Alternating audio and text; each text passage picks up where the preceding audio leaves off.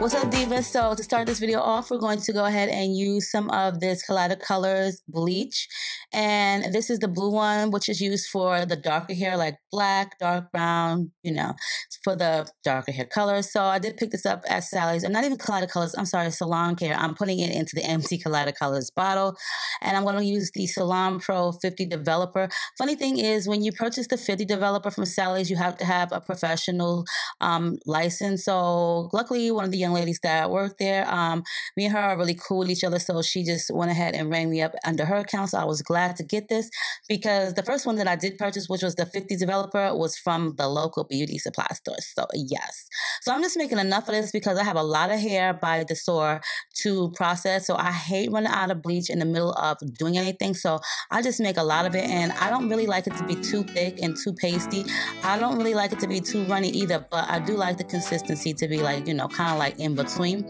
So I did section off the unit after I finished making it. I did section it off into like these little bantu type of knot things, just to make it easier for me to bleach, because honestly, I'm not like a huge fan of bleaching a wig. I'd rather just bleach it individual bundles, but I really didn't know what I was going to do with the hair at the time, and this is their Virgin Brazilian deep wave hair. So when it comes to deep wave hair, it is a lot of hair, and it's 3 bundles, 24, 22, 20, and a 18-inch closure, excuse me, the 16-inch closure. So I did bleach the knots, prior to this video.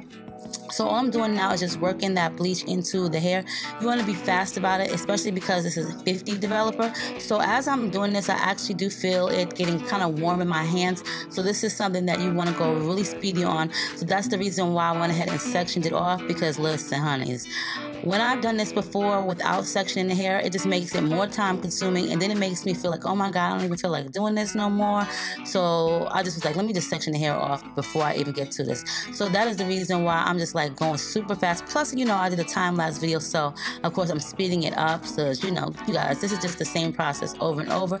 But I work it throughout the entire strands with my hands as well as the brush, just to make sure that it reaches all of the strands, because you do not want any missed dark spots. So for this portion, I'm going to go ahead and just, you know, use a plastic grocery bag. I know it might seem kind of ghetto to some, but listen, I don't really like to use aluminum foil anymore because it just over processes the hair sometimes. But anyway, as you guys see me right here, I'm just wrapping the top of it off, so that way no air can get into the bag, so that the hair can process. But I will say this though, at the top where it is really tight at, that means that there's no hair getting into this bag at all, except for like the bottom is where there's more space at. It suffocates the hair a little bit more, which makes the hair process even faster. So the top will be processed faster, but I will show you guys that later on in the video. So basically, I'm just repeating these steps over and over because, you know, it's the same thing. This is some pretty hair, you know what I'm saying? They do have good quality hair. This is probably like the, I want to say like the 5th video that I've done for them since Thanksgiving. So we have worked a lot with each other. And yeah, I just think they have some really great hair. It's affordable. Who does not like affordable hair? And if you're looking to bleach or dye it, then you can definitely do it with theirs. So as you guys see, same thing, just over and over again. The 50 Developer does work really well. I think it just speeds up things. And if you're not really a pro, because I'm definitely not a pro, but if you don't feel comfortable using 50 Developer, then don't, you know, just use 20 or 30 or 40. I wasn't comfortable with using 40 for a long time, so I just used 30 only. I got tired of having to do the bleaching process more than one time. So with this once, because I don't need it too lightened. And once again, I'm just going to use the bag. Each kind of section has their own little bundle or own little bag, except for the bottom portions. I did put those in the same bag. But for the rest of the video, you know, it's just the same thing repeatedly. So you guys get the gist of it. You just want to make sure that you're going super fast and getting the job done, because this is 50 Developer. Okay?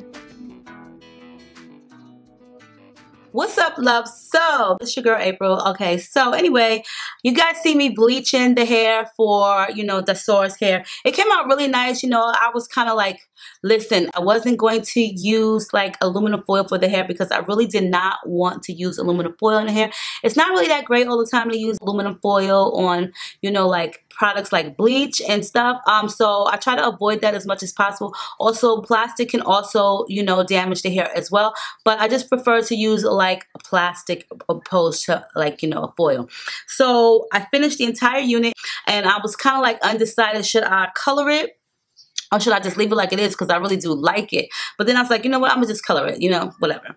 I used the 50 developer. So at the top of each one, that was where the bag ended, you know, and that's where most of the hair was suffocated. So as you guys know, when you put the hair in something, it gets warm and it changes. That's how it helps it process.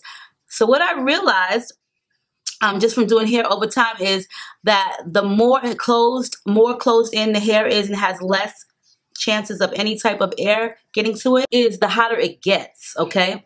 And the faster it processes. So when I did the top of the plastic bags, meaning, you know, I wrapped it around just to close it in, that's where the hair was more, you know, suffocated at. That's where it was really closed in, which led no air to get into the hair. But at the bottom is where the hair was more freely in the bag, was a lot more open space. So it took a little bit more time to process. Well, being that it's 50 developer, you don't need to leave it on as long. So I kind of wanted to do something different, and I wanted to try it out and see if it worked.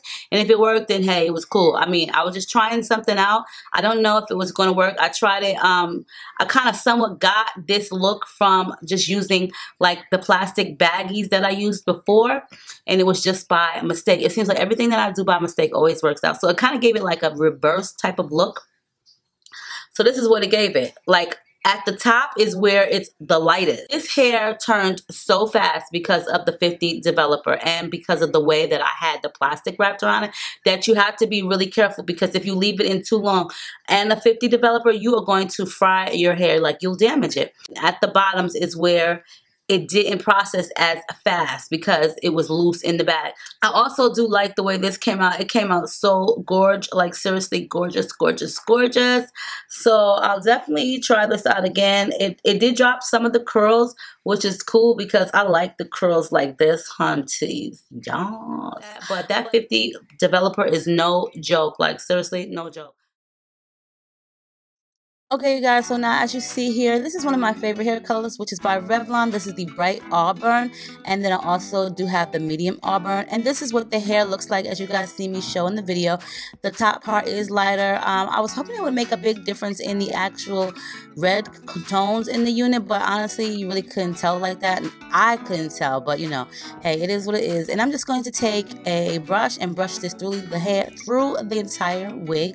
I do have a plastic bag on my counter, so that way, you know, I don't ruin it. But this is just a simple, easy test. I do leave this hair dye on the hair for about an hour and a half. Let me tell you, I almost forgot that it was on it. I honestly forget that I leave the hair dye on. Sometimes I'll, like most of the time, like I always be forgetting. One time I left it on for like 2.5, 3 hours. Luckily, it doesn't do damage to the hair like bleach would. You know, after a while, it doesn't process anymore, so it is what it is. So it's kind of safe. But I did leave this on for like an hour and a half. It wasn't 2. I don't think it was 2, but I left it on and I did totally forget all about it. So I just used all 4 bottles of the hair dye that I got. I do love the Revlon Color Silks, even though it's super cheap. Some people may think that it doesn't work, but honeys, let me tell y'all, the Revlon is actually a really good hair dye, especially for $2.92 at Walmart, your local Walmart. You can definitely check them out. The next color that I will be using is like the blonde color in it. I have used that before, but I'm going to go ahead and purchase some because I do plan on dyeing some more hair and I want to see how the blonde gets. But this one, yeah, like about an hour and a half to 2 hours is how long I left it on for. There we go. Say hi. Hi. How are you? Hello.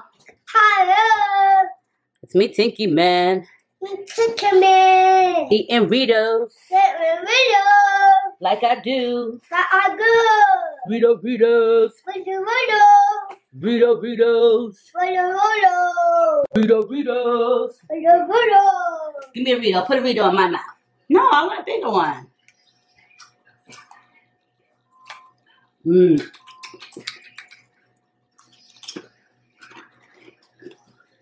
It's good, right? That's good. I know. Want to gum? I got to wash my hands and stuff. See, look at the hair dye. Oh.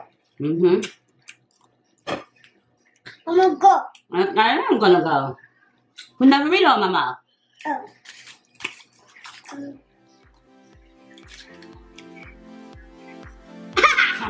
Thank you. Okay. You go, silly. I love you.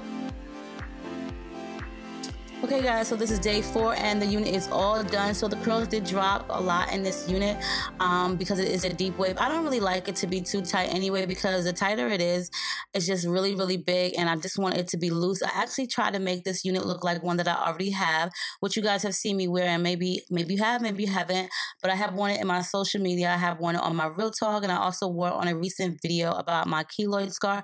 So I do love that wig that I made.